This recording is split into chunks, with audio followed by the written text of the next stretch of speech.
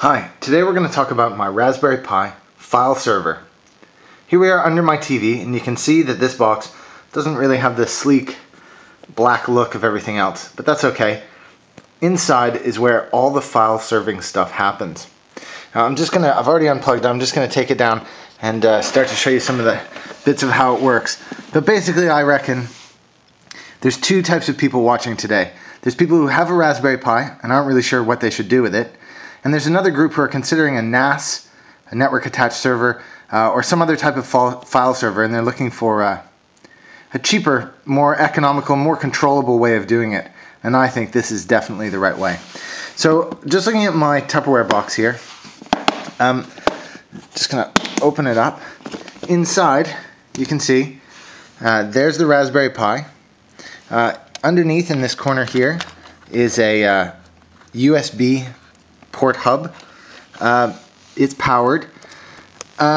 This is a hard drive, and under here there's another hard drive down there as well. I don't know if you can quite see that.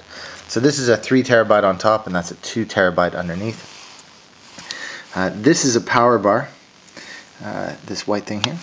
And here are the power connectors. So there's one for each of the hard drives, and then one for the powered USB hub. Now I'm just going to move this cable out of the way here so we can get a better look inside. Again, the hardware of it is really simple. I've just thrown in the Raspberry Pi without a case on it because it never gets too hot. And this powered USB hub underneath here, you can see it's Dick Smith branded. It's good enough. It seems to do the job.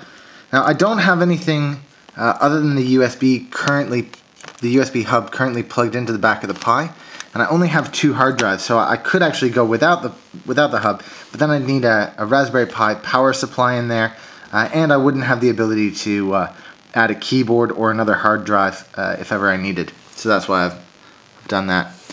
By putting everything inside, I've made quite a neat little package here, one that I can easily tuck under the TV, although today I'm actually going to be moving it. Just to have a look over here. Here's what I'm up to. I'm using power line adapters.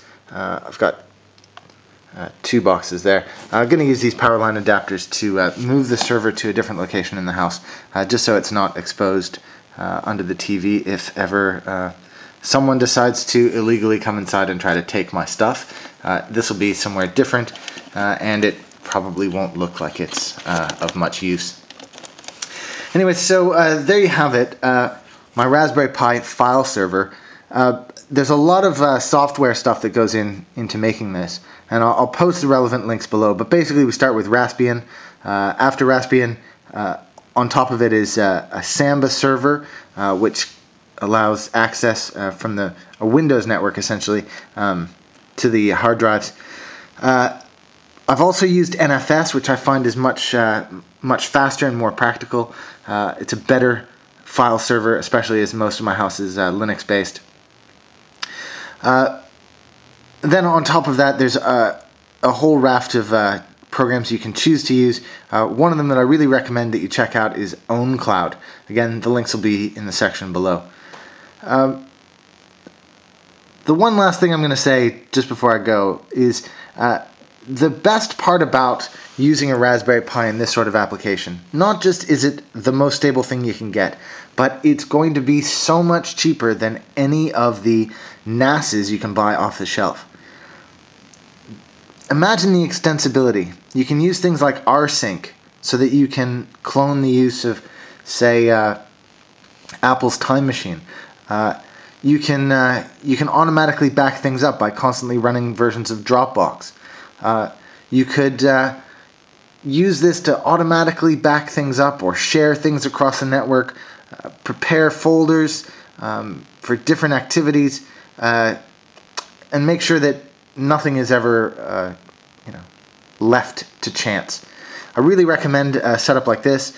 Like I say, I've just put mine inside this Tupperware box, Sistema branded Tupperware box, just because it was convenient. But anything you can do, even just I've seen some people who've just gaffer taped it to their hard drives. Again, it's a great use.